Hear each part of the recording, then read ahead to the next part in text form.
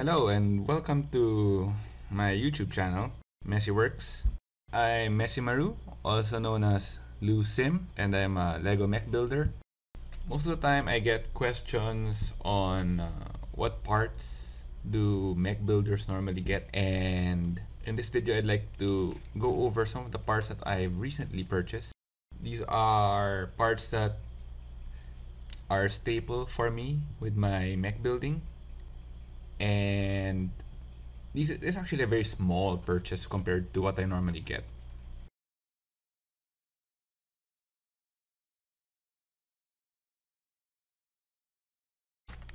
The first bag that we have here is 100 pieces of what I'd call leg extenders.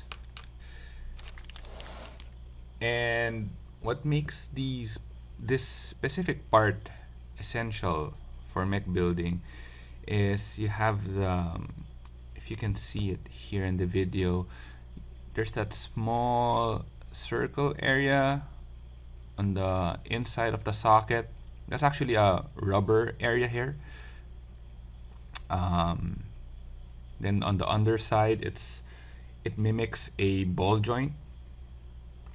So this actually called a leg extender because they normally put this for the thighs connecting to the hips, and the piece is supposed to give extra stability with the increased traction from the rubber piece right there. So this connects to any of your standard size, well, this size ball joints, ball sockets. So you have this version, or if you have any of the older versions,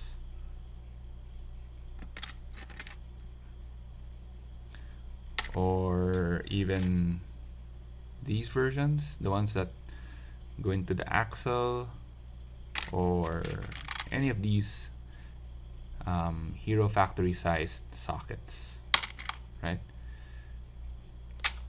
So the more common piece I use with the leg extender, 2x2 brick with the ball socket. So I have one piece here,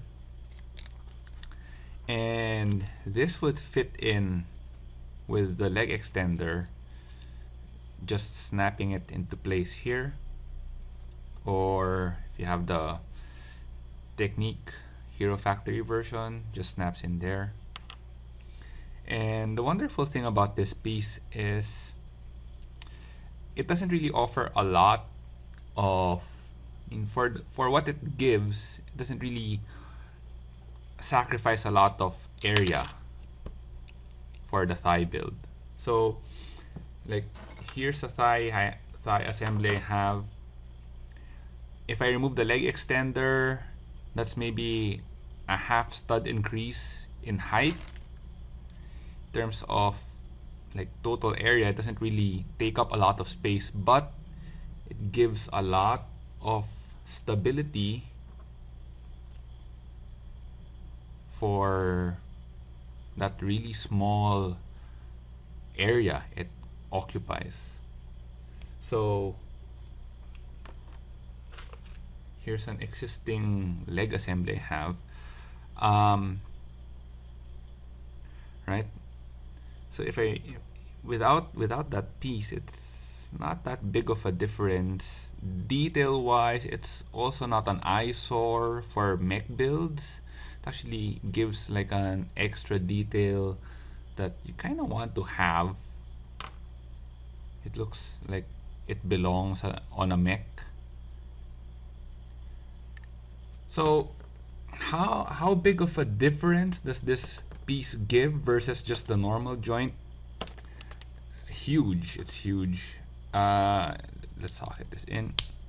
So normally without that piece, if I were to push here, let's make this more stable.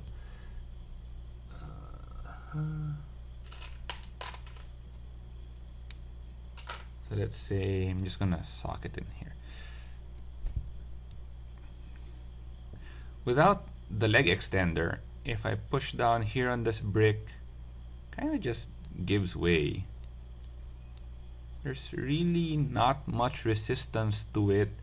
You don't really feel it on a light assembly. Like if it's just this piece, you don't think, oh, it's not that unstable, right? But when you kind of have a whole leg dangling from this joint, let's remove this.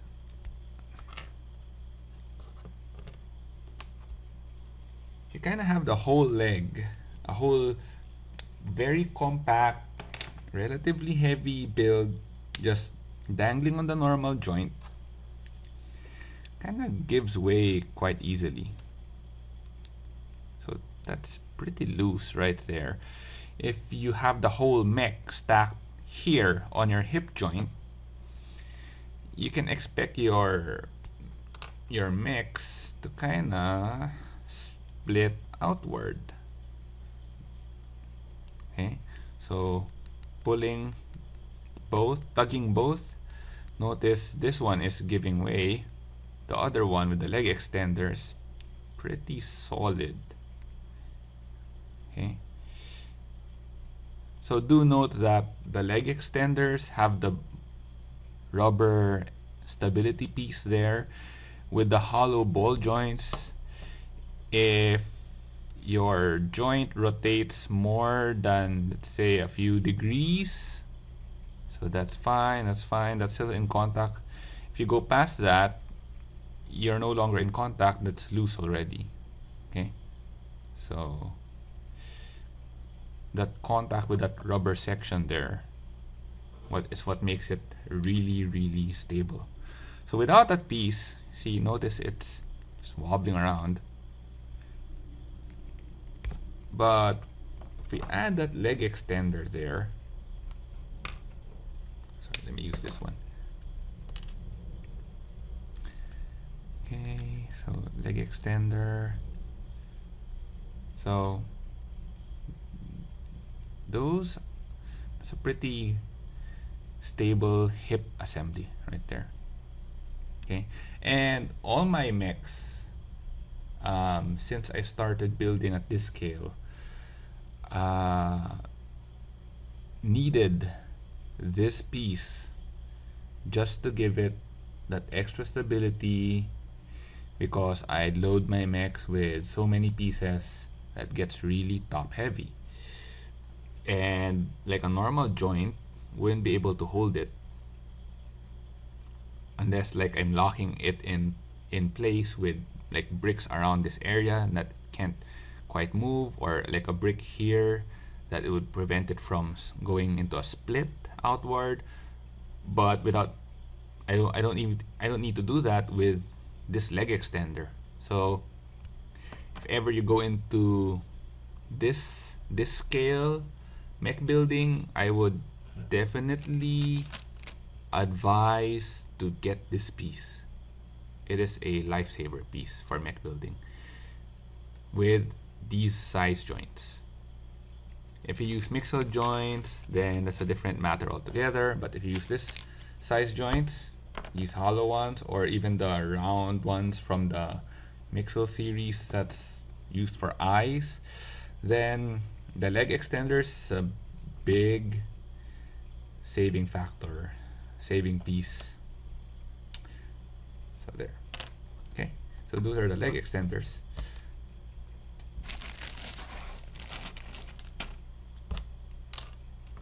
So the other pieces that I got with this order are these wedges in sand blue, these 1x1 round bricks in dark purple, the same bricks, round bricks in light blue gray because I was running short on it, these 1x2 slopes with a stud,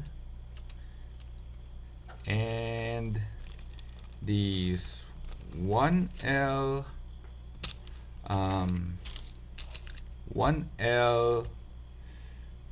Technique connector pieces. Okay, So let me go over each piece. Start with the wedges here. Now these wedges are one of my favorite pieces from the 90s. The earlier versions of this didn't really have these notches here. I remember them having just being flat, and that would prevent you from putting a plate there before, but with the notches you can now put a stud there. So that's great for, let's say this is the, no, it's not the same piece. It's great for, let's say if you're putting this on top of a plate,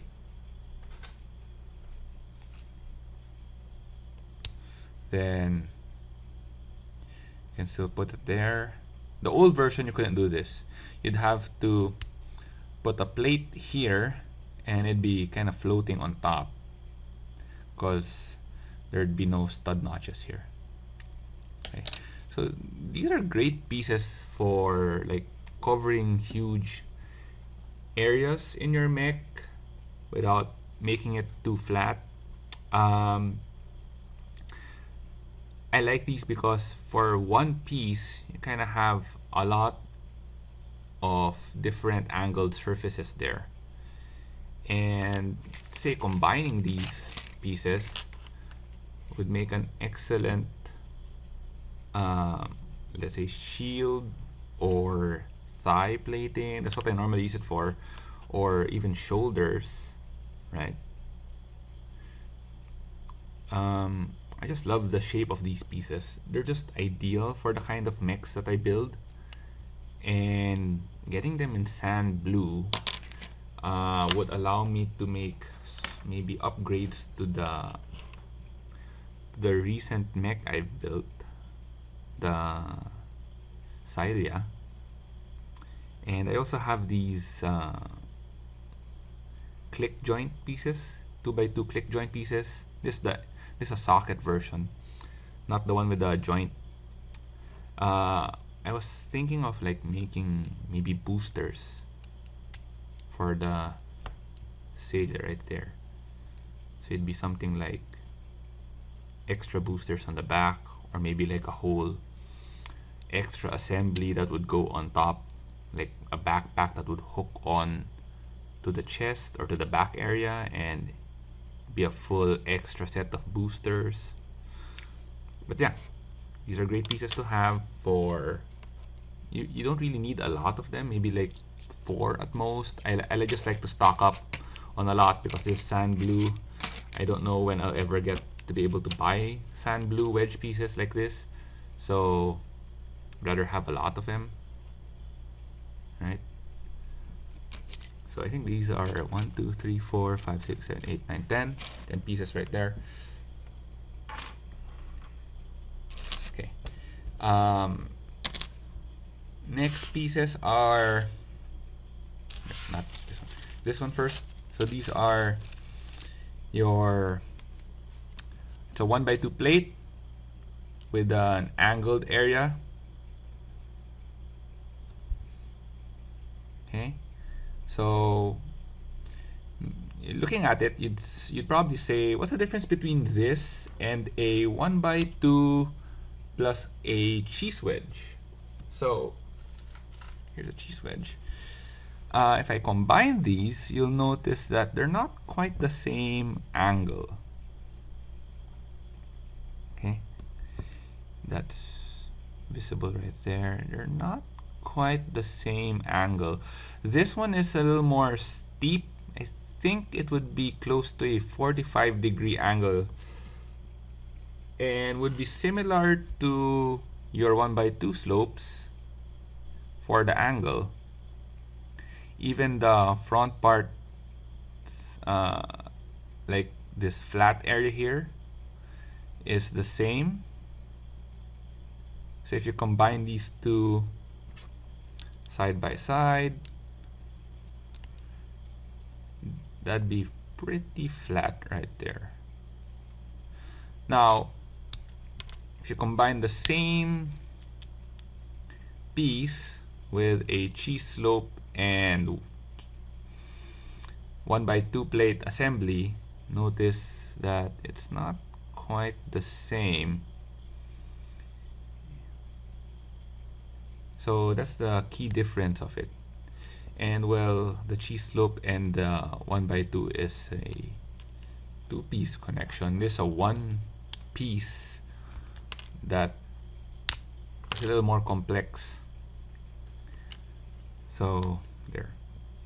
Now what I like to do with this piece most of the time is just combine it with a 1x2 or a 1x1 plate and combine it with a tile. And I get a really flush slope plus flat area as compared to, say, having a slope plus a 1x1. So if I put these side by side, notice that's the key difference right there. So that's what I use those pieces for mostly.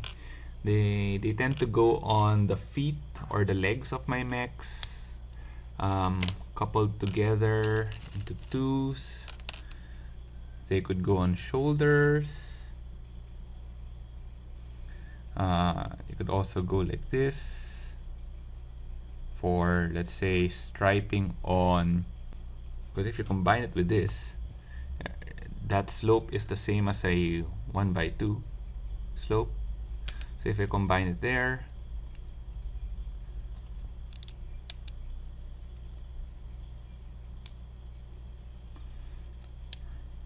so it's a pretty nice striping section without a stud on top. I could also replace the tile with a grill if I wanted to. So there's a lot of options to go with this.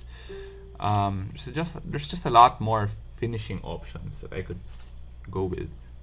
Say these ingot bars there. So yeah.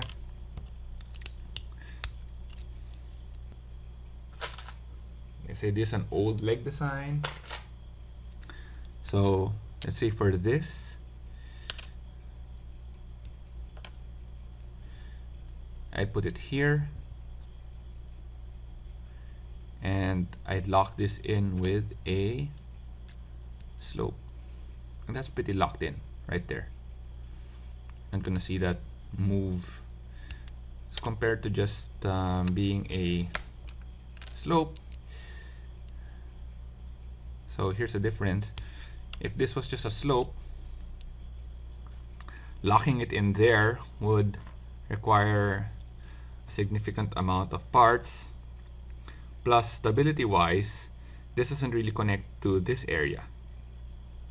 So if this could be just pulled out and it'd be separate from this top area as compared to this assembly. So it just gives a lot more interlocking options between different plate levels, right? So that's why I tend to like pieces with overhangs or like extra areas here that I could interlock other plates or pieces on. The 1x1 round is pretty much a standard piece everybody knows about. But these 1L connector pieces, which I think rolled out sometime 2015 or 2016 if I'm not mistaken. What I like about this piece is prior to it coming out, the only option you had for these connector pieces were the 2Ls. So that's the old one, the 2L. Oops. Okay.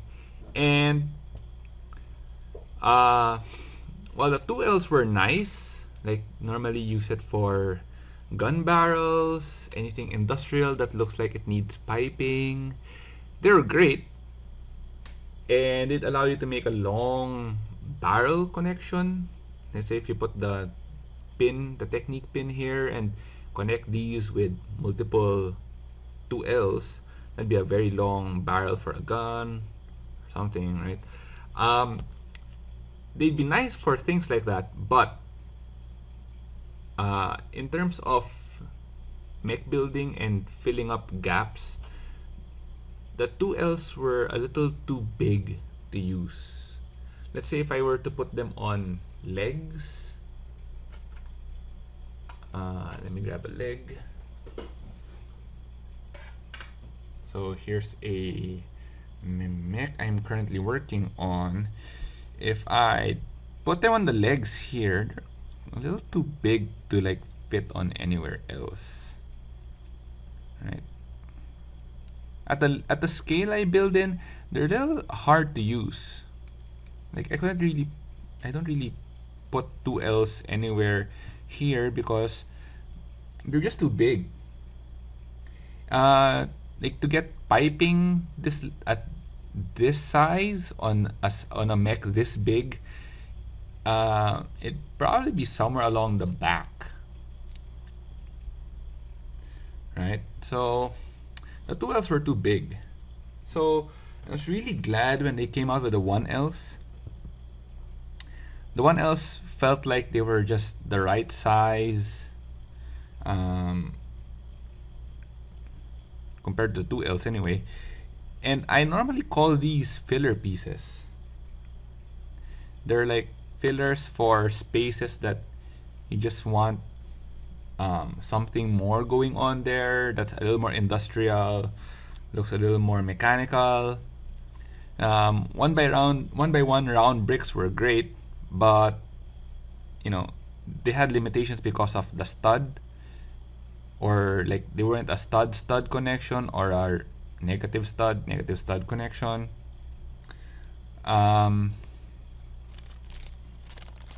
So there were just some things that I couldn't do with the 1x1 round that I could do with the 1L connectors. So like one example would be, just set these aside, lamp holder plus the 1L connector.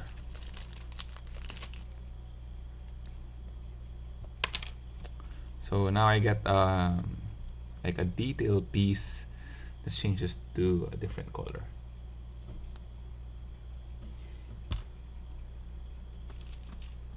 Okay, so let's say red, right? And that's a pretty good look to have for like a detail piece. And you could still put in a bar in here to connect something to, or a longer bar, or clips,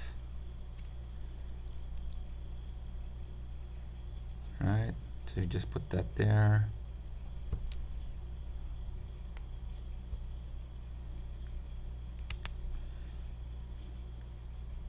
So that's a great, it's pretty much just options, really. You could argue you could do the same with 1x1 round bricks, right? And let's say I combine these clips on the outer side rather. But no, the 3L won't fit anymore, or barely. It'd have to be a 4L at this point. It's a little bigger, so sometimes like that extra difference, that fraction of a difference in height, would mean it wouldn't fit, or it'd fit just right. So I like having these options versus just having the 1x1 round. And what I normally use these for, like for almost all my builds, is that I use them for hip fillers. So this is a normal hip joint I use, 6L axle. You have a area here that connects to the torso, the Nexonite torso piece, right? So if I were to connect a leg here, this is a thigh actually, and let's connect the other thigh. So thighs, right? So that's part of a mech. You need something to fill the gap of this axle area here, and could normally fill it with, let's say, these bigger wheel pieces. It fit there. It limit the rotation of the top area a little, but it fit, right? But that looks a little too clunky. So the other option I have is, let me get it.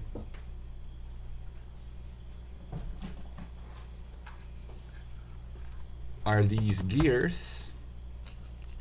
So it's normally this gear.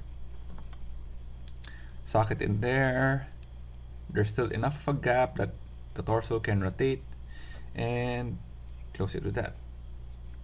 So that's a nice amount of like industrial looking detail there. Could also put in another kind of gear, shorter, and still a great look to it. But the moment I don't want to put gears in there, and I put a wheel, okay, there's also another look that I like. So again, it's more of options. This piece will give me the option of putting in a rubber wheel in there in the middle, because the diameter of the 2L connector and the 1x1 round brick is the same diameter if you're looking at it from the top or the underside. And what I like doing to these connectors is socketing these small city rubber wheels into there, and that gives off a great look for thrusters or anything that kind of has to look a little more industrial but round at the same time. So could also socket in these like more treaded tires, not the slick ones. And there's also the thinner tires that I can socket into there. I mean, I could socket these into 1x1 round as well, but here's the thing, I can't fit this in there as a filler for my hips. So this is a great option for that, as I'm able to do things like this for the design. So again, it really just boils down to options for parts. You don't want to have just like 1x1 round bricks. You'd make do, but there are certain times where you kind of need an area, a circular area to go through an axle, or to go through, let's say, a bar, right? Or maybe a flex tube, or even these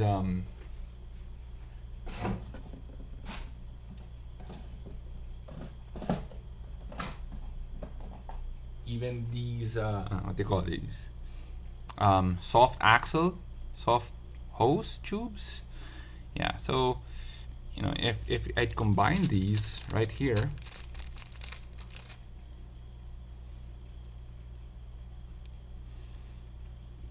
right, So there are just certain times where pieces like these would be helpful.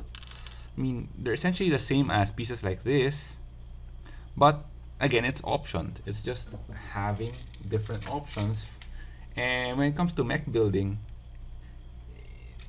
you really want as many options as you can get. Unless you're just building the same thing in different colors, then that's a whole matter altogether.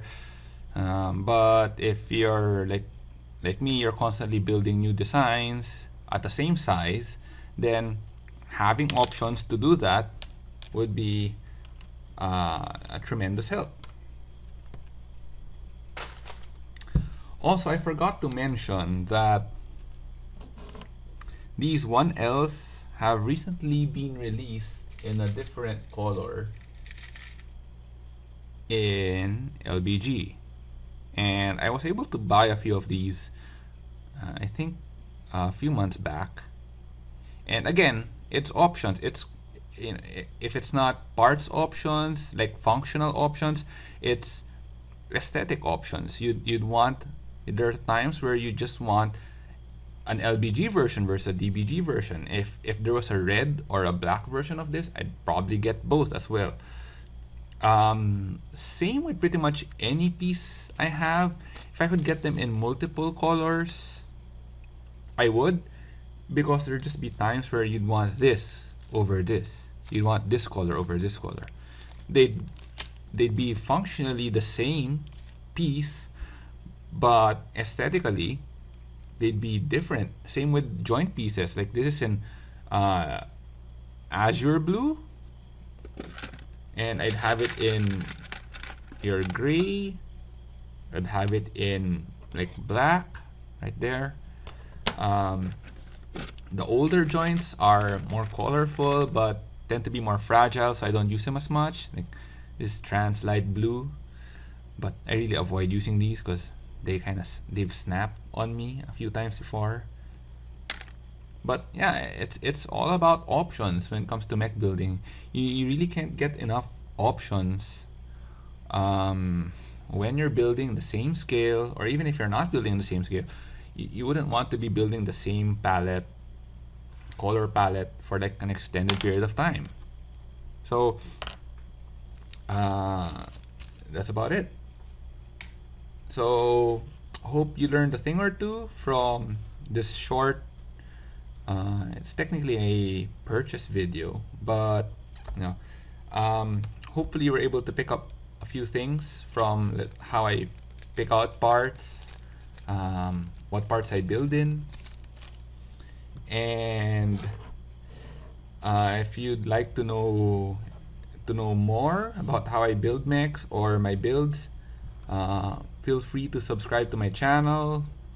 Links are in the description. You can check out my Facebook page for my other builds, my Flickr, my Twitter, and I'm hoping to post more like videos that would be more would go more into explaining how I build things, or in the near future I'm looking at doing build breakdowns or time-lapse videos. So subscribe to my channel and help me out create more videos about mech building. So thank you for watching, and hope to see you guys soon. Thanks.